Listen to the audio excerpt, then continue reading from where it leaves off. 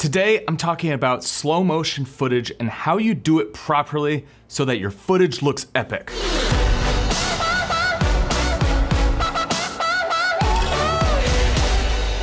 One thing before we get into doing proper slow motion, as you noticed, there was a different intro and it was going into the Creator Film School, which is actually something that I'm working on right now. And this is kind of a preview launch. I don't know what you necessarily call it, but I'm building a film school. It's gonna be nuts to bolts, everything that you need to know to have a career as a filmmaker and a creator. I moved down to LA in 2006. I went to film school for 4 years. After that, I freelanced for a while. I met my wife. We started our production company about 5 years ago, and we've had a lot of success having a production company and just building our clients up. So what I'm doing is I'm putting all of my information that I've learned over the years, all my mistakes that I've made, everything that has gotten me to this point now, into a online school so that you guys can get up and running and make a career out of filmmaking. Also, for anyone who just wants to get better at filmmaking and just learn cameras and learn how all of this stuff works, there's just gonna be a ton of info in there. So guys, there's a link down below to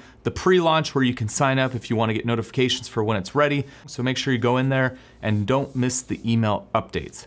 Okay, slow motion. We're talking slow motion, how you do it properly. I actually got this question from Lindsay and Alex. They're the ones I did the last video with. They are traveling the world. So what I thought would be a great idea is take their question and make it into a video. So how do you do proper slow motion? It all starts with your camera and what frame rates you're shooting at in your camera. But before we get into high frame rates, what we're gonna talk about is how a camera works in general. So you have a number of frames per second that you shoot at when you're shooting video. So with a still, you're just taking one still, click, that's one image.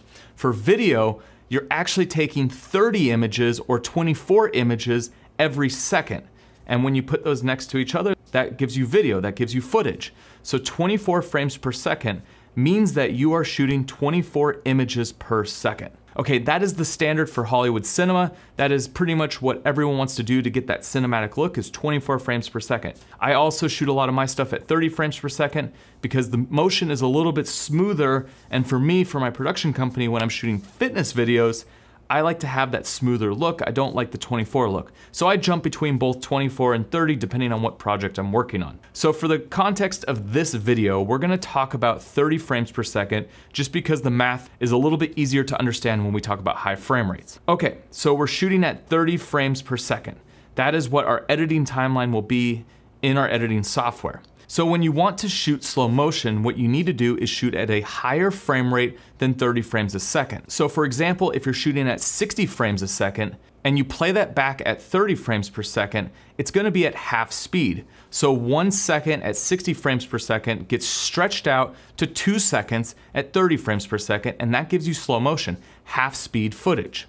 So it all depends on what frame rate you're shooting at in your camera. Now there's two different ways that you're gonna see the ability to do slow motion in your cameras. Let's talk about both of those real quick.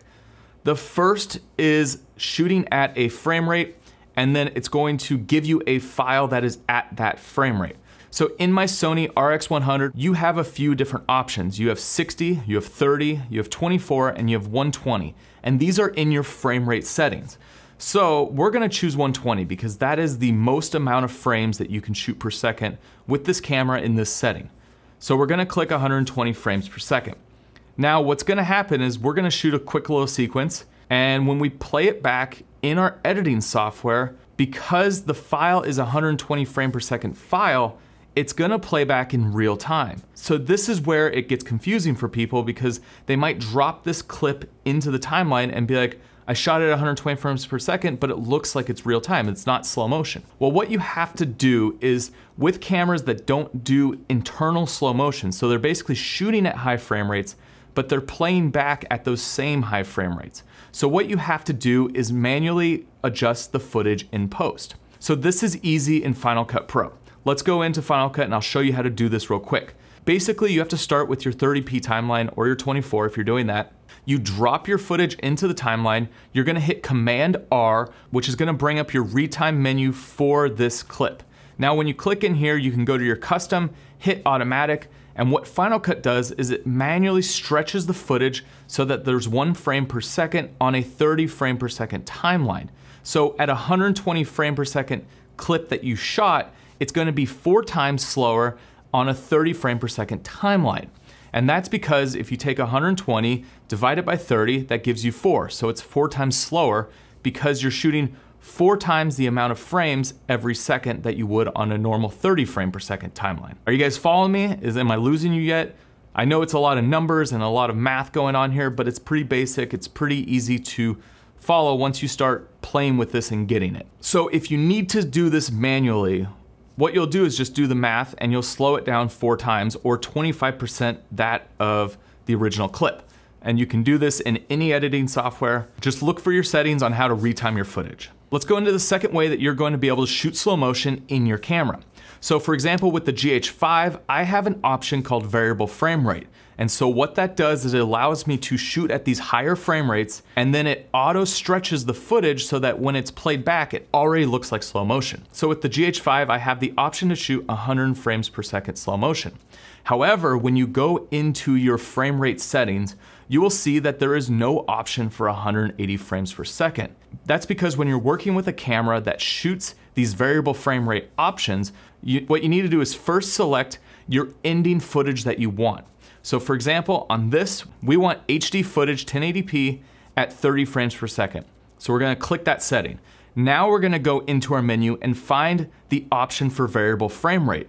And what you do here is you're gonna turn on variable frame rate and set the frame rate that you wanna shoot at. So what your camera is automatically doing is it's shooting at 180 frames per second, and then it's gonna play it back at 30 frames per second, so it's automatically slowed down.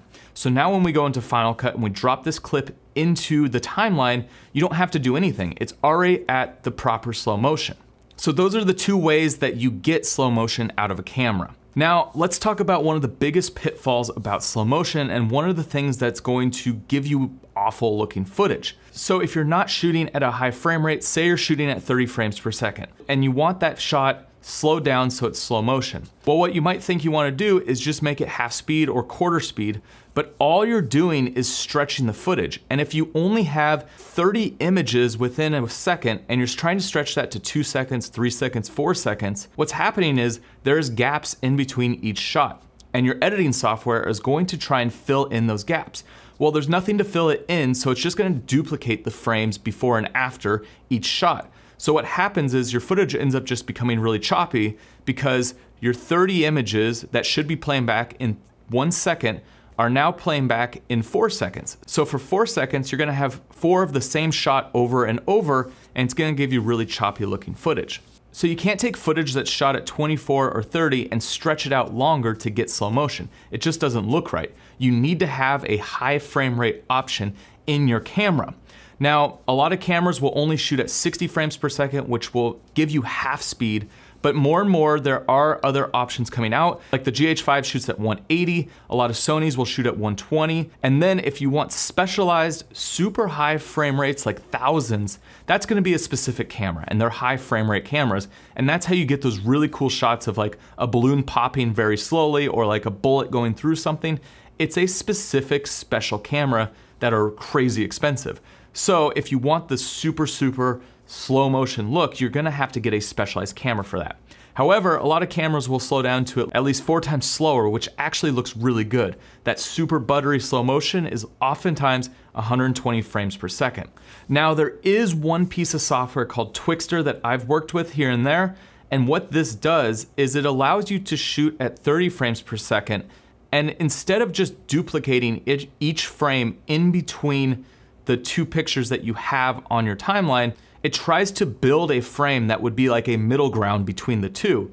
So what Twixtor is doing is it's actually making new frames out of the 2 frames you have on either side of a hole in your footage. So sometimes this works amazing and sometimes this doesn't work at all. It all depends on what's in your footage, and it depends on how you shoot your footage.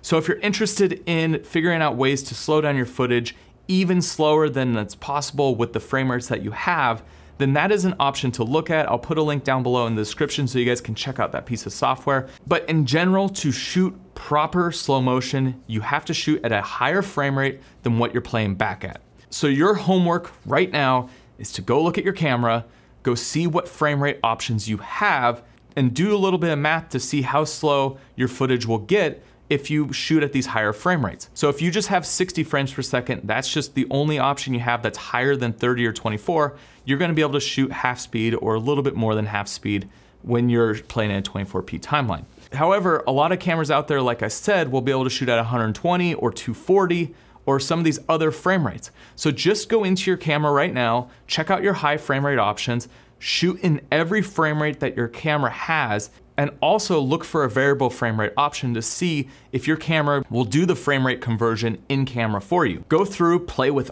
all the different frame rates that you have in your camera, play them back in your editing software and see what you like best. That is the best way to learn, is just to go through and play with all these different settings. All right guys, I hope that was helpful in giving you a better understanding of how to do proper slow motion. If you want to see more tutorials like this, make sure you hit that subscribe button and turn on those notifications. There's a ton of filmmaking and camera reviews on this channel. I also do a lot of adventure films and travel vlogs. And guys, like I said, my Creator Film School is coming, so make sure you go down in the description, click the link, jump on that email list because you're not gonna wanna miss it when it launches.